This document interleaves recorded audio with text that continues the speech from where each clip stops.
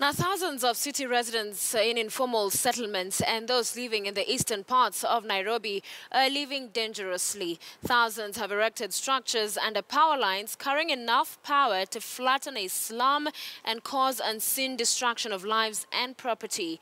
So who is behind the illegal building of structures? Well, KTN's Dennis Onsarigo has been doing the digging for us.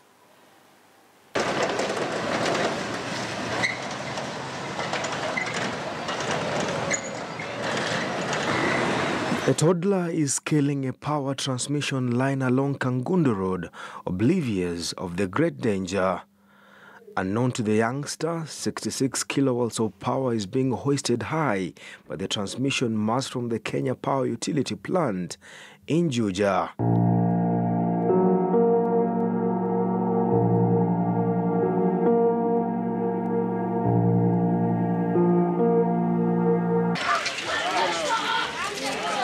Kilometers away in the heart of Kibera slums, it is not a story of a near miss, but a story with a tragic ending. 3 months ago, Alice Okwako's sister fell victim to an all too familiar incident that seems to be dogging residents of the populous informal settlement. Alitoka tu shule vizuri. Akakuja, akapata babangu, pia akapata mamangu. Mama mwingine huku nyuma. Akatoka kuambia kusema unakapo na kuna mtoto anapigwa na stima.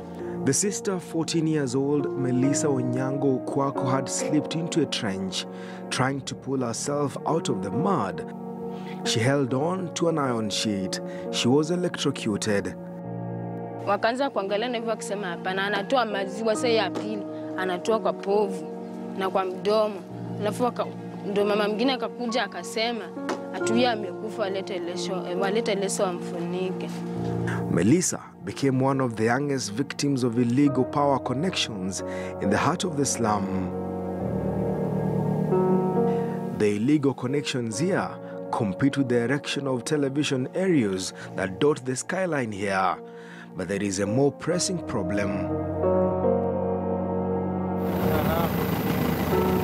When you take off in an helicopter and head east of Nairobi into Mathare slums,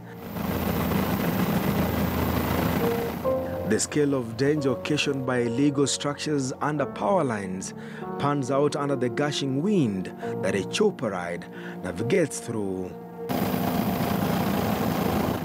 From the skies and to an ordinary eye, the power lines running through the slums are just that, power lines.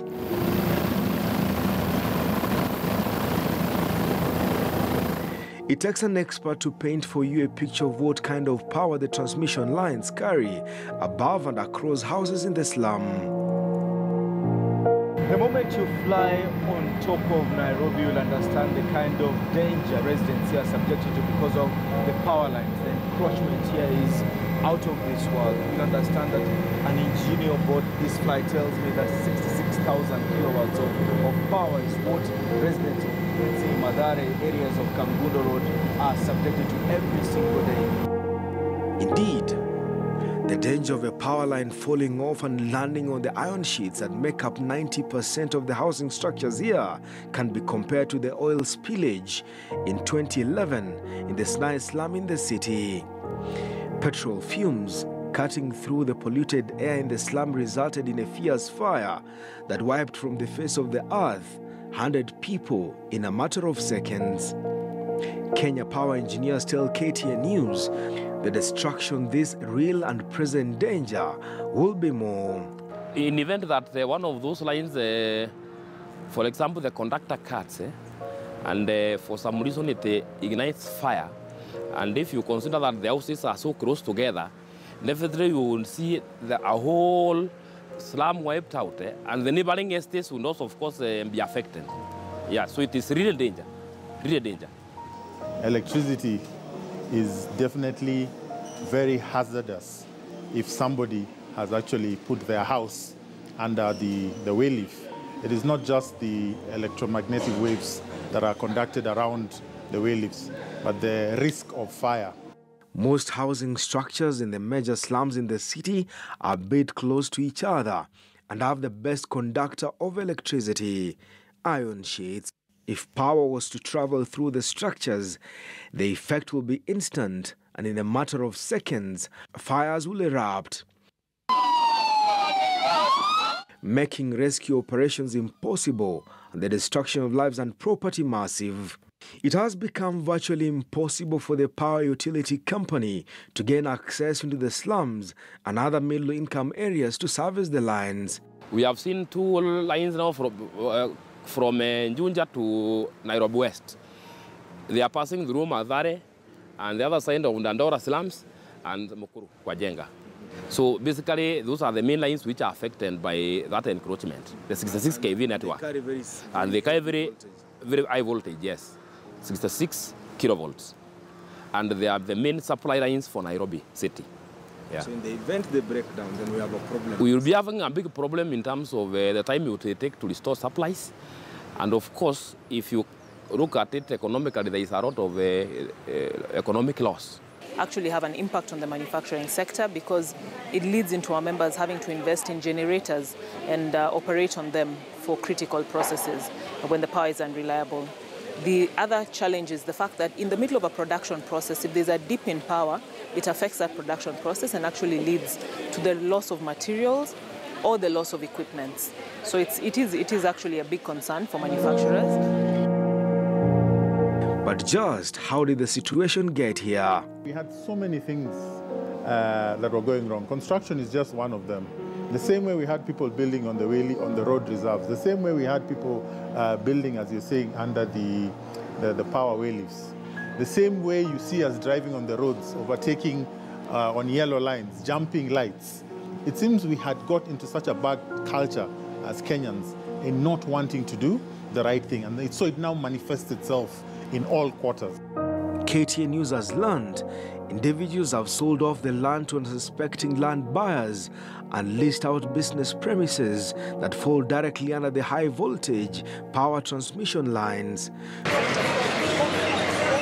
For instance, along Kangundo Road is a story of many business enterprises that have now mushroomed right under the 66,000 kilowatts of power, a heavy transmission line that can flatten an entire section of Kangundo Road.